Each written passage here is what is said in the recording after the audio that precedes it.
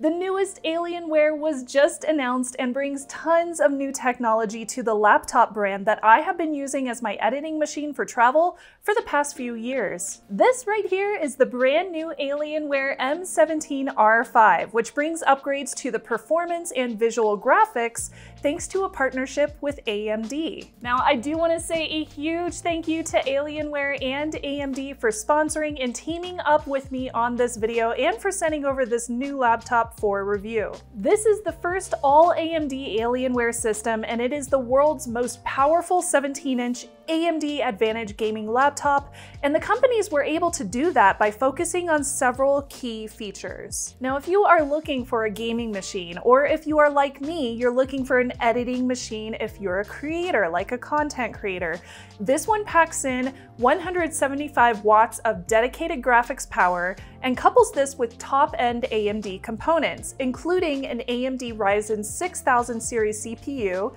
AMD Radeon RX 6000 series graphics, and the new AMD Smart Technologies. AMD's Radeon RX graphics series unleashes their AMD Smart Technologies. Now, this adds some really cool abilities to your laptop. So for example, you wouldn't have to restart your machine if you want to do any graphic switching because of AMD Smart Access graphics. That will switch from the APU, which is the accelerated processing unit, over to the GPU and vice versa. That allows for improved graphics performance and processing. Then you have Smart Shift Max, which can shift power between the Radeon GPU and the Ryzen CPU, depending on where you need to prioritize performance in real time. So for example, if I am editing one of my videos, it will shift to the CPU. If I'm gaming, it will shift to the GPU, all dynamically. Similar for the GDDR6 graphics memory, with Smart Access Memory, the gaming performance can be increased by giving the Ryzen CPU full access to the Radeon memory if a game supports pass-through. That also means your load times in games is going to improve as well. Now, I know you're already familiar with FreeSync, so AMD FreeSync Premium is also built in, and this offers up really beautiful gameplay, like you get low latency, you get smooth, tear-free, fast movements in your video games, all of which is done by syncing the display refresh rate with the Radeon graphics frame rate. And lastly, in terms of all those fun AMD features, you will also find the AMD Adrenalin software, which is an all-in-one place to get drivers, your software information, and gaming statistics. There are plenty of options for memory and storage as well. For example, you could really spec out this build with 64 gigs of dual-channel DDR5 4800 MHz RAM, and you can get as much as 4 terabytes of PCIe, NVMe, and M.2 storage. It also packs in Bluetooth 5.2, and you get Wi-Fi 6 for networking. I would argue that it's pretty thin at a peak of 1.05 inches, with that 17.3-inch display, and there's a max weight of 7.3 pounds.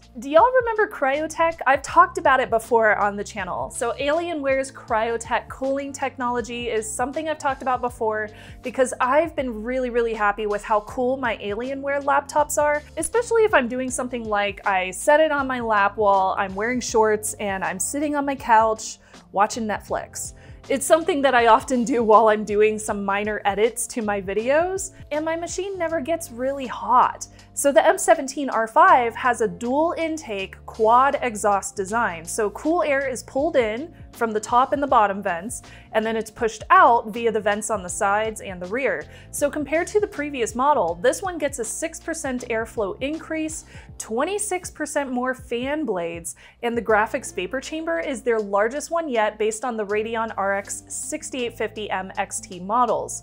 Now, each of those fans can also be controlled independently as well with Alienware's Smart Fan Tech. So overall, you are looking at a high-end machine that starts at $1949 with a variety of models to choose from. Now, of course, there are multiple models to choose from for the display as well as those internals. So if you want to, you could choose 120 Hz, 165 Hz, or a 360 Hz panel, all of which have the Comfort View Plus tech built in for low blue light filtering. Okay, so you know all of the specs now. I want to talk about my experience. This one that I've been using is an AMD Ryzen 9 6900HX and the AMD Radeon RX 6850M XT with 32 gigs of RAM and 1 terabyte of storage. So I am running Windows 11 on this review unit and it's super fun to use. I downloaded my usual Adobe Premiere Pro for editing, along with some games to see how loud the fans would get,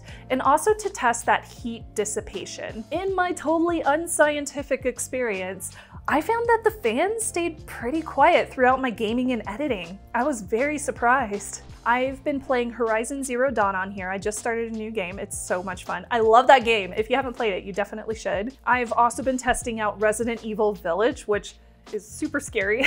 And with both of those, the visuals look amazing. Now, since I was running some tests on here, I was able to get a really good look at all the visuals. This one specifically is the UHD 3840 by 2160 resolution display. It's 120 Hertz.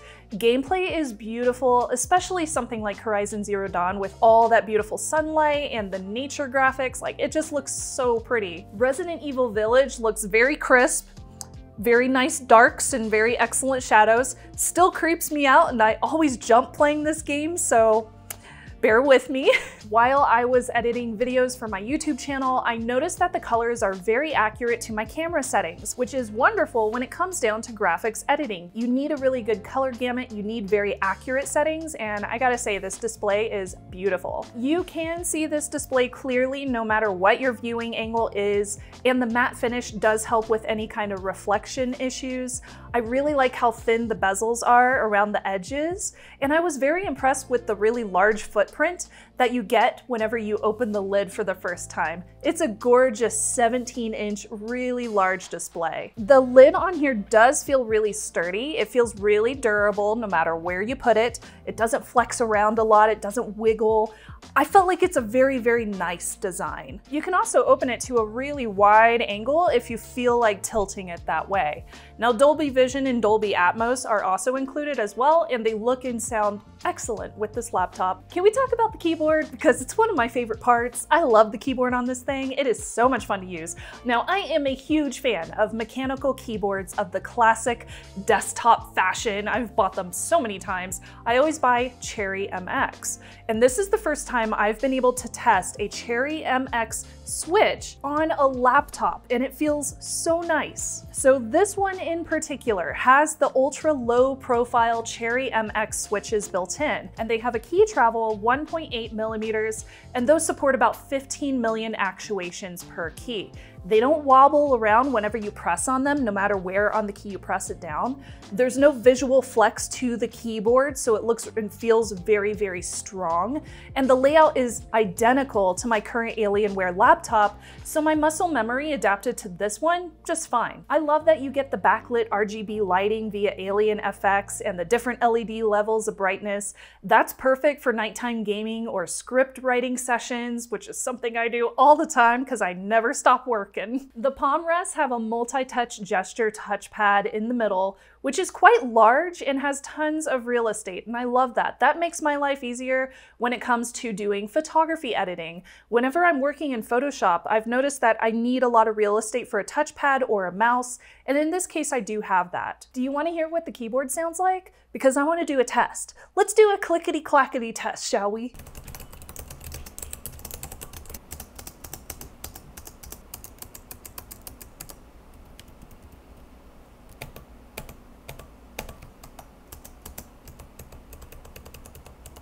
Is it just me who really appreciates the mechanics that go into those really nice switches? Because I love that feeling. It just feels so nice to use. Now, there is an HD webcam with Windows Hello face recognition at the top. There are intake vents at the top of the keyboard along with the power button. On the left side is an RJ45 Ethernet port and a headset jack. Now, I did do some speed tests and I easily got over 800 megs down and 500 up, which is totally in line with my my expectations for my network, which is fiber to the door. Both left and right sides have matching ventilation and stereo speakers, and the right side has a couple of USB Type-A 3.2 Gen 1 ports, one of which has power share. The back has your exhaust vents, USB Type-C, which supports DisplayPort 1.4 and power delivery. There's another Type-A 3.2 Gen 1 port. There's also HDMI 2.1, I love that, and the power DC in.